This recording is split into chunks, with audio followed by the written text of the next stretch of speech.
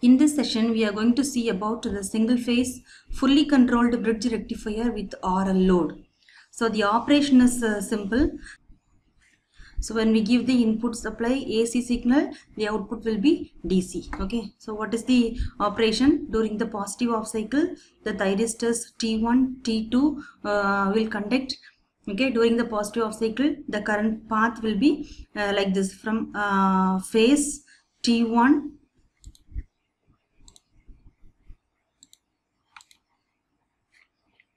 okay, current path will be like this. The from phase T1 RL, then T2, then neutral. Okay, this is the current path during the positive off cycle. During the negative off cycle, the current path will be the neutral, T3 RL load, and then T4, and then phase. Okay, so this will be the current path for negative off cycle.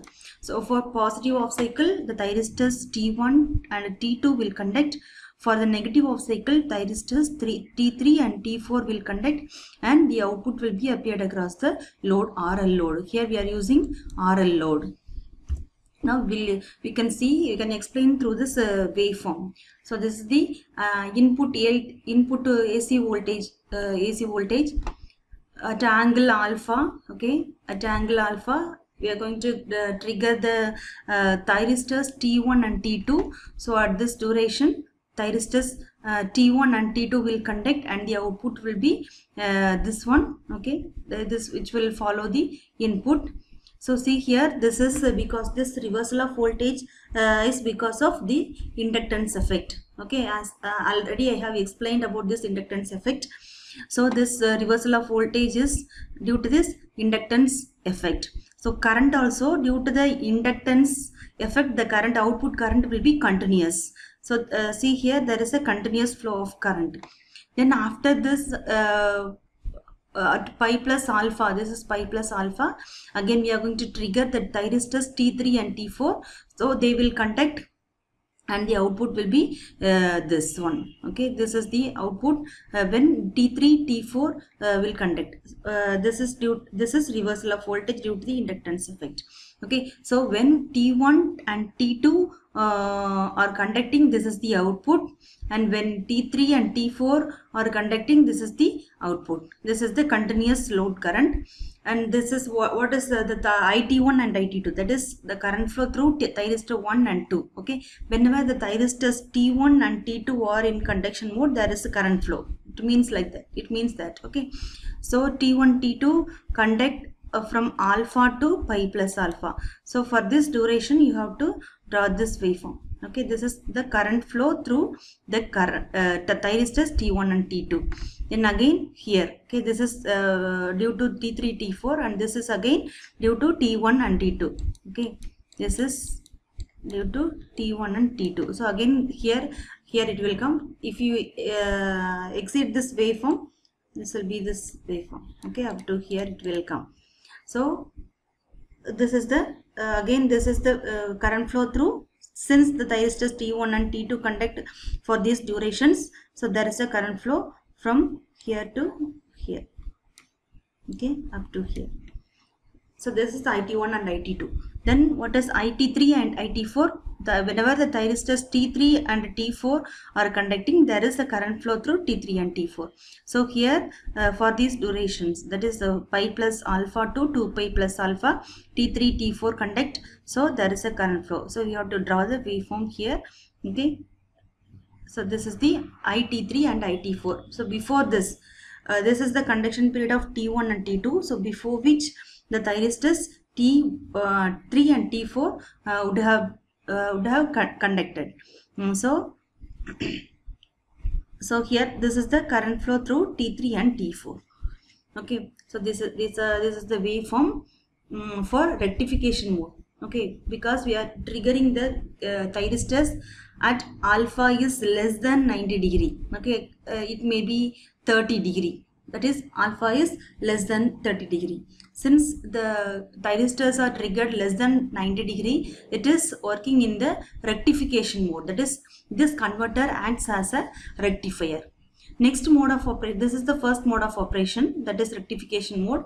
Next mode is inversion mode, that is alpha, the triggering angle is greater than 90 degree. So this converter is working as inverter. Okay, so it is inversion mode of operation.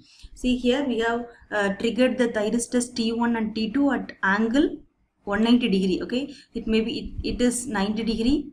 This angle is 90 degree. This is 30, 60, and this is 90. This is 120. Okay, 150 and 180. So this is 120 degree, which is greater than 90 degree. So here we have triggered I1 and thyristor 1 and 2. So this is the output. This is the reversal of voltage. So the thyristors conduct from alpha to pi plus alpha. Okay, again this at this pi plus alpha, another thyristors T3, T4 are triggered. Okay, so T3, T4, that means here the alpha is, this is 180 degree. Okay, this is 120 degree. That is 300. This is 300 degree. So here again we trigger the thyristors T3 and T4, and this is the output of output due to the conduction of T3 and T4. Again T1 and T2. Okay, it goes on like this.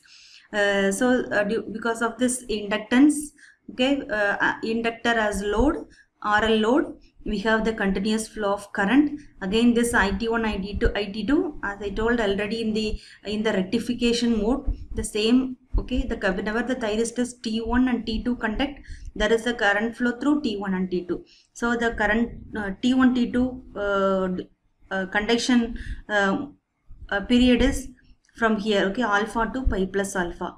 So this is the current flow through IT1 and IT2. Again it will be so T3, T4. Then again here T1, T2 starts. Since it is not completed, they have not given. Okay, so you can draw. Okay, so this is also IT1 and IT2. Okay, it will continue. Then here IT3 and IT4, that is the current through T3 and T4. So this is the period of conduction of T3 and T4. So draw this waveform. Okay, this is the current flow through T3 and T4, and again this is the period. Okay, this period T3 and T4 conducts here to here. Okay, so you have drawn here like this. So this is the current flow through thyristors T3 and T4. Okay, so these are the two modes of operation, that is rectification mode, which is in which alpha is less than 90 degree, and inversion mode in which alpha is greater than 90 degree. Then the average output voltage, that is VDC, is equal to 1 by pi, and alpha limit is alpha to pi plus alpha, Vm sin omega t. So I have explained already clearly. So take this Vm outside, Vm by pi. If you integrate this sin omega t, you will get minus cos omega t. Then limit. Now apply the upper limit minus lower limit. So minus cos of pi plus alpha minus of minus cos alpha. Minus of minus cos alpha. That's why we have put here plus. Okay. Then Vm by pi minus of cos of a plus b formula, cos a cos b minus sin a sin b.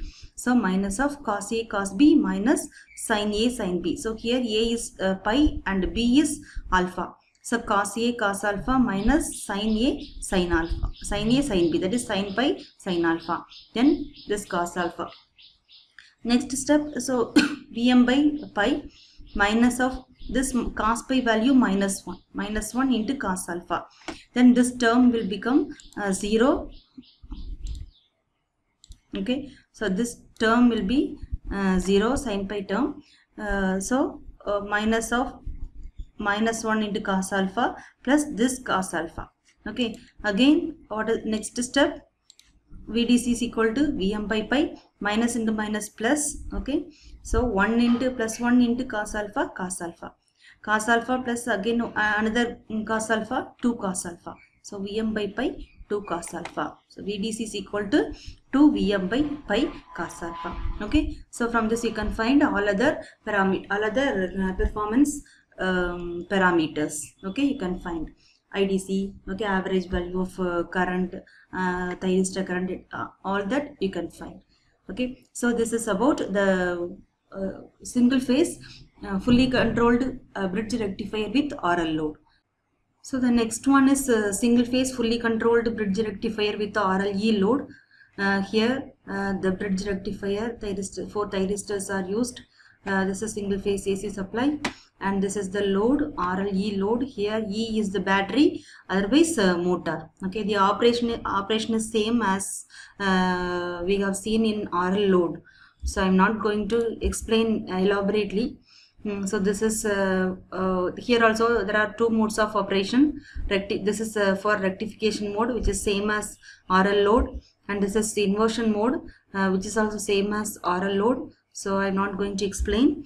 Then the average output voltage also the same way we can derive it.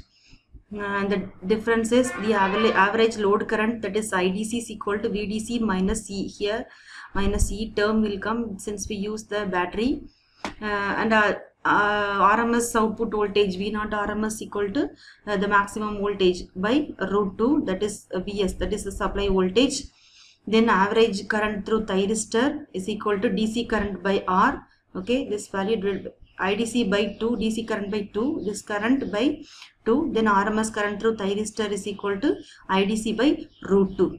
Okay, average current through thyristor IDC by 2, RMS current through thyristor IDC by root 2.